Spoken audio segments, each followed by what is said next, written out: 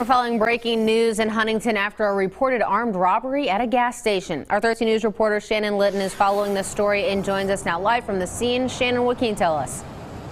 Marilee, good morning. So here's what we know right now. This happened a little before 7 o'clock, around 6:45 to be exact. And good news to report is that nobody was injured. But I want to show you some of the video that we shot earlier as police are starting to make their way out, even though this is still obviously an active investigation. Now, those reports of an armed robbery, of course, what we know right now is that the reports are that the suspect took all of the money in the register, and as you can see some of that video there, the Barbersville K-9 unit also came out here to help to search for the suspect. They were canvassing all of these neighborhoods, so we'll have many more updates coming up as soon as we learn more information.